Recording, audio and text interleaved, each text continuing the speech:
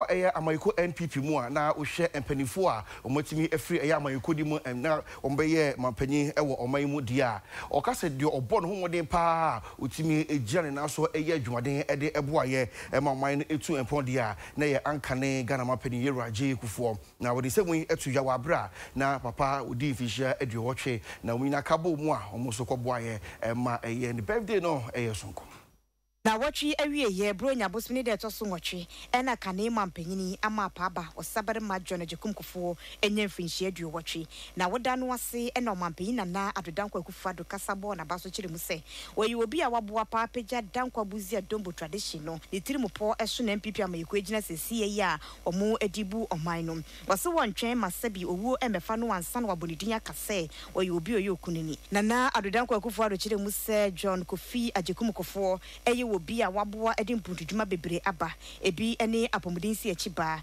enkodo mukoskumie no aduane mo mudi kwa ni nada eyenkaya yede ebeka ne pa. Ever since I met him as an 18-year-old young man 56 years ago at Oxford, I called him Kufuor until that fateful day of 7th January 2001 when he took the oath of office as the second president of the Fourth Republic and became and remained for me Mr. P. We were both active in the early 1990s in the meetings that took place at the East Cantonment's home of that excellent colleague, the late, much lamented Stephen Kreku, which led to the birth of the MPP.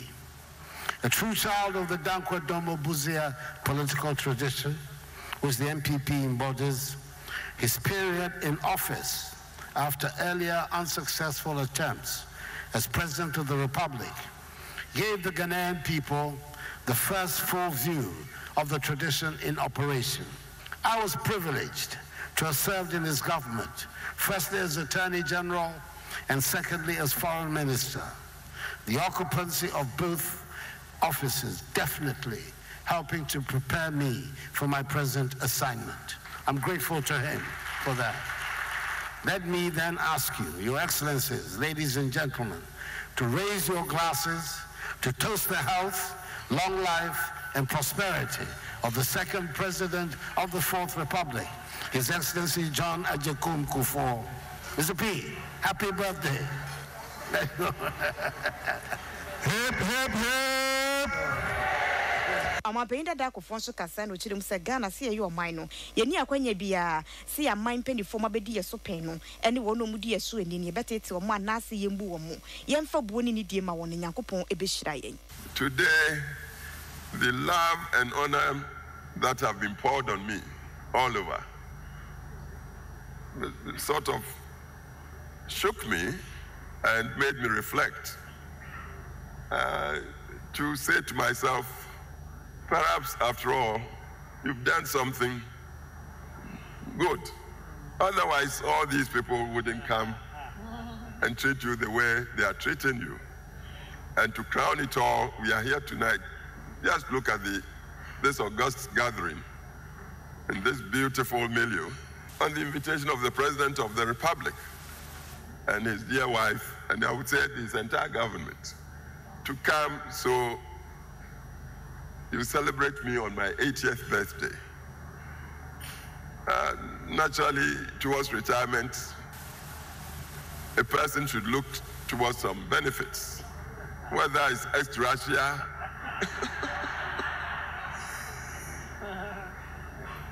or whatever bonus.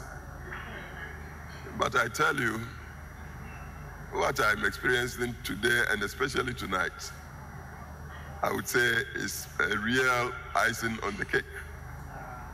It's the tops of honor. This is how we should learn to treat our leaders, both sitting and past. And what the President has done tonight, I believe is a lesson that should not be lost to us. And I want to thank Mr. President profusely for this love you've shown today. And I pray that you continue to be gracious to all of us. And in turn, we will pray for you So you carry the burden of all of us. It's not easy. It's not easy at all. Into retirement, I'm going to reminisce and enjoy such occasions as you've given me tonight. God bless you, and God bless Ghana. Thank you very much.